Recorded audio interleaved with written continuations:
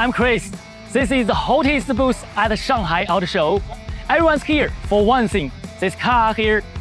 The production version of Xiaomi SU7 Ultra prototype. You know, the one that previously shattered the Nürburgring Nordschleife record.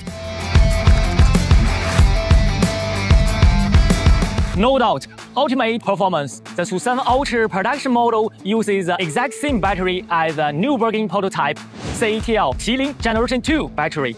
With a massive 1,330 kilowatt discharge power, its acceleration is unbelievable fast. We are talking 0 to 100 km per hour is just 1.98 seconds. It can even push to reach a speed of 350 km per hour. Even at just 20% charge, it still delivers 800 kW power, leaving most other high-performance EVs in the dust. When it comes to battery for performance car like this, the cooling is everything. The SU7 Ultra battery pack boasts a staggering 18 kW heat exchange capacity. With our dual-side active cooling tank, the total cooling area reaches 7.3 square meters. That's more than 4 times as effective as bottom cooling. Together, this all means the Ultra can handle another 2 Nürburgring laps without breaking a sweat.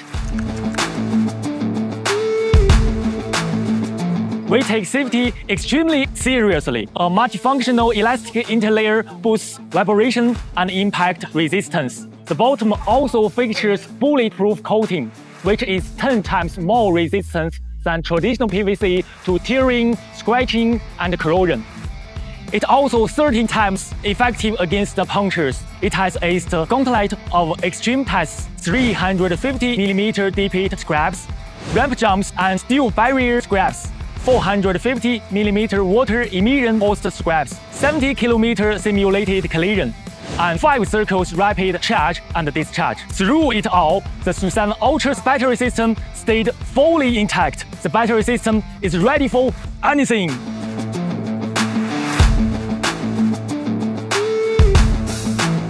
One last reminder for all you speed demons. Remember that the Ultra built-in track model is for closed courses only. After all, safety must always come first. Want to know more about the pioneering performance EV? Let us know in the comments.